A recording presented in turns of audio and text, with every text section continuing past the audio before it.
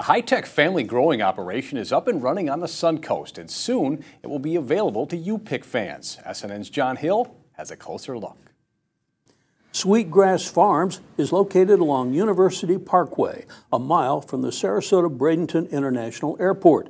It's a 6-acre growing operation that only uses 2 acres of land. It's all about hydroponics. We don't use any animal fertilizer. We don't use any dangerous pesticides. So everything that we grow is very, very clean, and it's excellent stuff. It's not, you don't have to worry about any pesticides in it, and taste-wise, we think it's better than anything that we can grow anywhere. What produce are you growing here? We're growing mostly lettuce, tomatoes, strawberries. I'll have 16,000 strawberry plants that'll be ready to harvest beginning of December.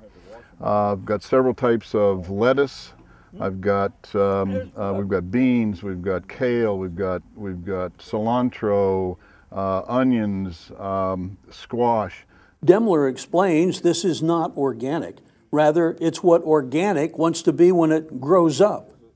If you look at what the strict definition of organic is, they're allowed to use animal fertilizer and anything that is an animal fertilizer that comes from manure from an animal has whatever the manure has in it, which are some pretty bad bacteria, some pathogenic bacteria, Salmonella, E. coli. We don't have any of that. Sweetgrass Farms has a buying club that you can learn more about on their Facebook page, Sweetgrass Farms. In Manatee County, John Hill, SNN Suncoast News Network.